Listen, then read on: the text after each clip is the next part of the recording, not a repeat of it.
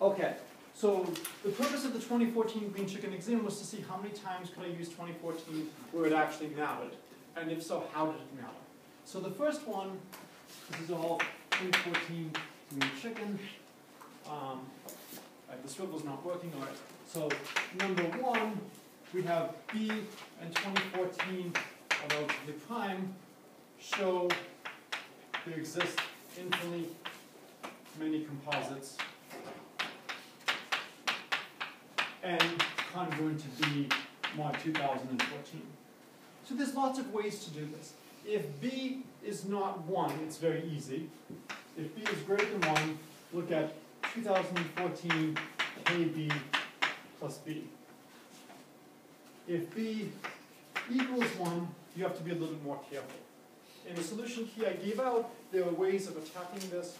One possibility is to look at 2014 n plus 1 plus 1. And now all numbers of this form will be the form 2014 n plus 2015. And so now we've just replaced the number b with the number 2015, and we can use the argument from before. So that was a nice way around it. Another way which a lot of people approached it is they looked at b congruent to 0 mod 3, b congruent to 1 mod 3, and b congruent to 2 mod 3. This means when you divide b by 3, you get a remainder of 0, 1, or 2. What is the number 2014 when you divide by 3?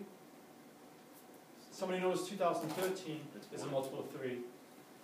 2014 is congruent to 1 mod 3, therefore 2014n is congruent to n mod 3.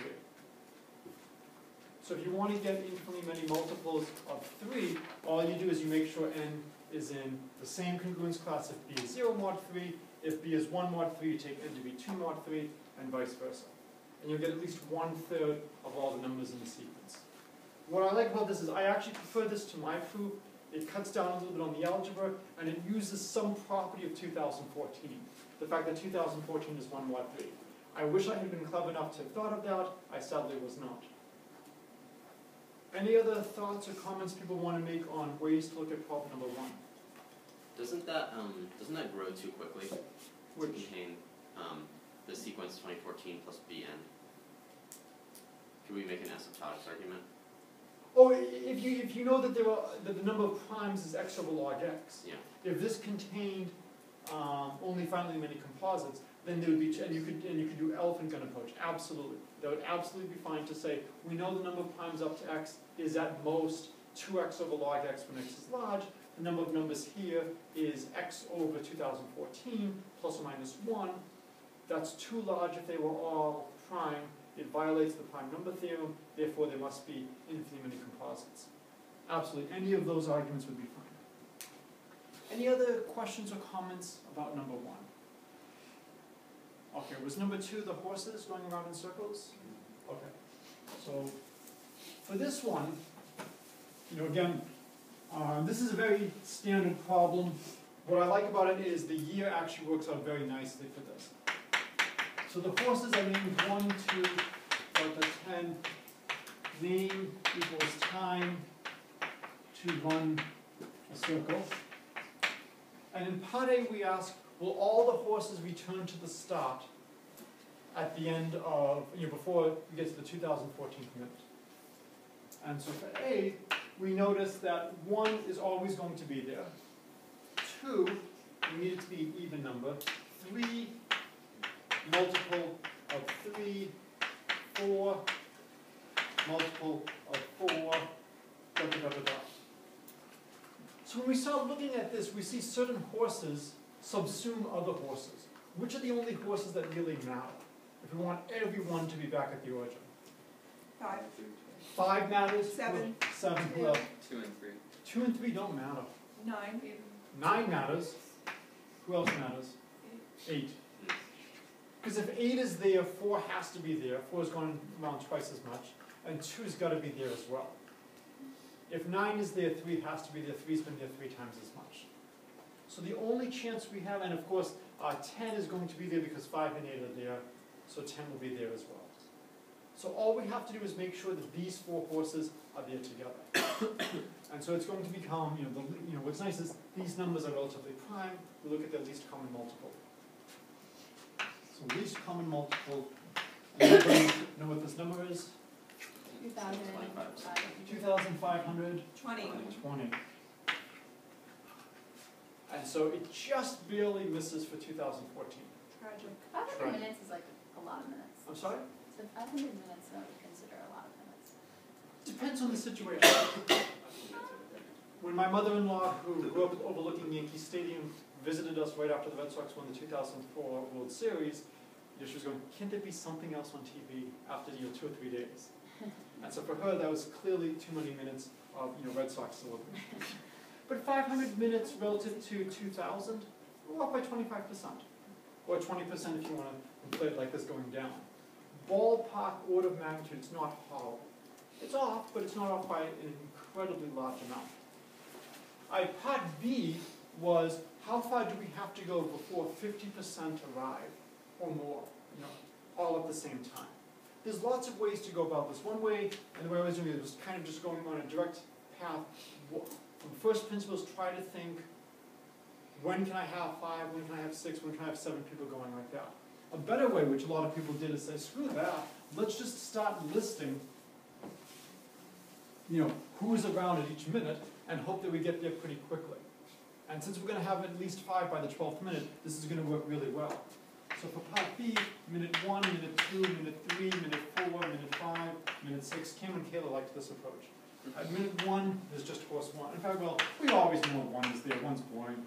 2 is there every other one. 3 is here and here, so 6, 7, 8, 9, 10, 11, 12, 1, 1, 1, 1, 1, 1.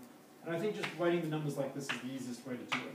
And then we'll get 3, we'll come in here and here. We need 4, 4 comes in there, 4 comes in here, 4 comes in here, 5 comes in here, 5 comes in here, 6 comes in here, and 6 comes in here, and we're already done. And now we can think, of course, we still have to look and see who could be at 7. Well, we could still get 7. Who could be at 8? We can get 8 here. We can also get 9 here. We can get 10 here. And so we see that the first time in which we get at least half of the horses is 12. And so the brute force here isn't too bad for 2. Okay. Any other questions or ways of looking at this problem? Okay. I'm blanking now. Which one was 3? Oh, the Conways was the C and say. So there's a lot of wonderful things about the C and say sequence. It turns out you can associate a periodic table to the numbers in the C and say sequence, and the cosmological theorem is that from some point onward, at every line, you will have every atom. The original proof of this was lost in Professor Conway's office at Princeton. And as somebody who was once hired to clean his office, well, I can't say that. So it starts off 1, 1, 1, 2, 1, 1, 2, 1, 1. You say each number aloud. So here I would have 1, 1, 1, 2, 2 1s. Then I would have 3 1s, 2 2s, and then 1 1, 1 3, 1 1, 2 2s, 2 1s. I'll do one more line. 1 1, 1 3, 2 1s, 3 2s, 1 1. There's a lot of wonderful stuff here. I will post some links to the see and say sequence. This is John Conway at his best in terms of taking something that seems ridiculous and having really good mathematics come from this. How many of you at least vaguely remember hearing about eigenvalues and spectral theorems, writing a matrix as a diagonal matrix with orthogonals if it's real symmetric? Not all matrices are diagonalizable, some matrices are Jordanizable. It turns out you can associate a matrix to this problem. The matrix cannot be diagonalized. The rate of growth of this as to how long it goes from one line to the next is actually governed by the largest eigenvalue of the largest Jordan block. It is a strange, strange sequence. Okay, so green chicken is not even remotely right on this one.